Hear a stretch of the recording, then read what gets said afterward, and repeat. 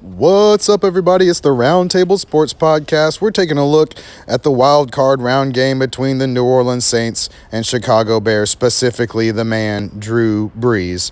And Drew, he's had better days for sure, but he did a good job of getting the ball out of his hands and dealing with the stingy Chicago defense today.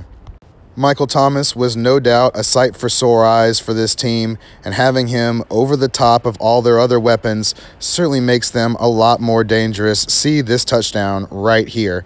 Having the defense, having to have eyes on Michael Thomas opens things up for the rest of the team and, gives Alvin Kamara some help with the playmaking.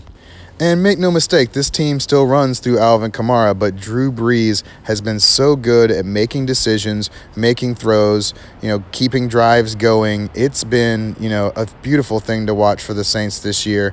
And I know he's going to be a great color commentator. The knowledge is just going to spill from his head out onto the film and into our lives when he goes and hangs him up. But he's still exciting to watch, and I would even be on board for one more year if he really felt like he still had it, because it's not based on power throwing. It's based on his accuracy. It's based on his knowledge. It's based on just him having all of these things he's put together over so many years and then being married to this New Orleans Saints system. This is one of my favorite plays, too. I want to know if it was on purpose or not, but look at that. Look at Latavius get in there and go. I don't think that another quarterback makes that play, especially not the one on the other side of the ball today.